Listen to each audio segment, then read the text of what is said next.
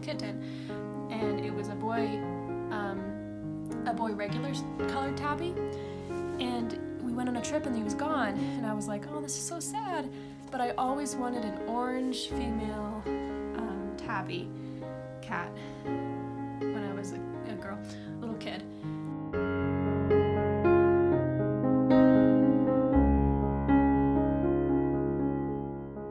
So after that, we got a different cat, and it was like not the right cat, and she only lasted for a couple weeks. Sorry, this is so depressing. I'll get to the miracle.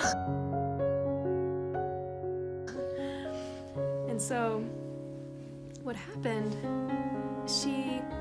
we went down to the Humane Society of Pound Place, and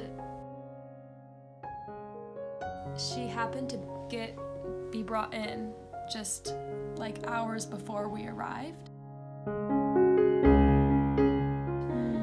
And I remember just like the exact moment when I was waiting in the car and my mom walked over and she had her, and I just like, I knew in that instant that she was just from like a total miracle from God.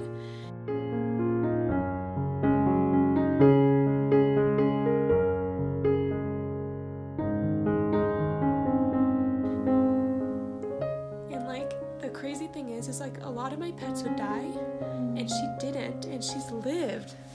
She's 18 and a half. I never expected her to, I mean, I guess cats can live pretty long, but I never expected her to be around when I was like, you know, I'm like a lot older now, and I'm married, and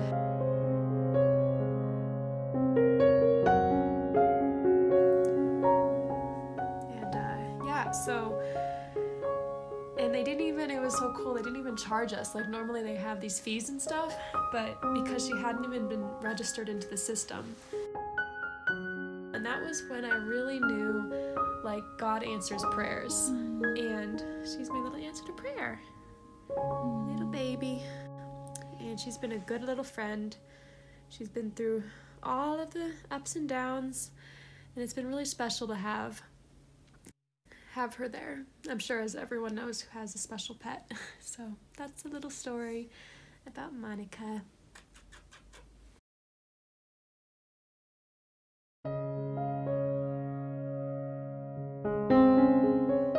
Until we meet again, my sweetest kitty Monica, thank you for being my constant friend all these years. I'll miss how you sleep between my legs each night, even though you made it difficult to move at times.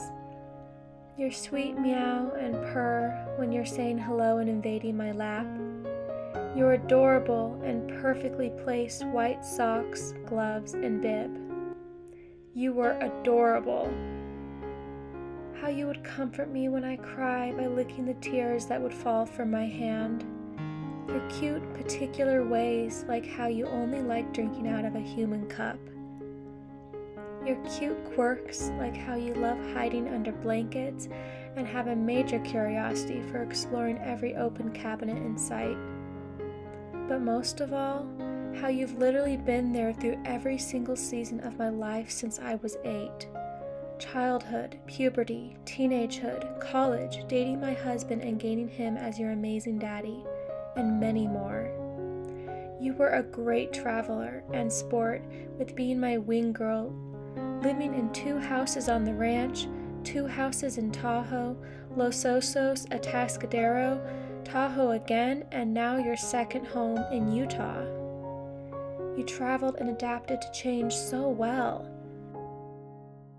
I'm so glad you had more than 9 lives, getting past 2 times accidentally poisoned, trapped in an airtight box by a toddler, tied by the tail to a bunk bed by another kid, not to mention dodging all the coyotes on the ranch and in Tahoe, to name a few.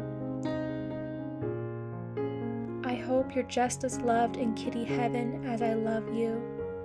You are my answer to prayer when I was 7, and I'll never forget it.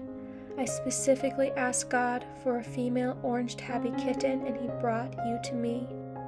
I knew from the moment I laid eyes on you, you were my answer to prayer. Enjoy kitty heaven, sweetest fur baby of mine, until we meet again.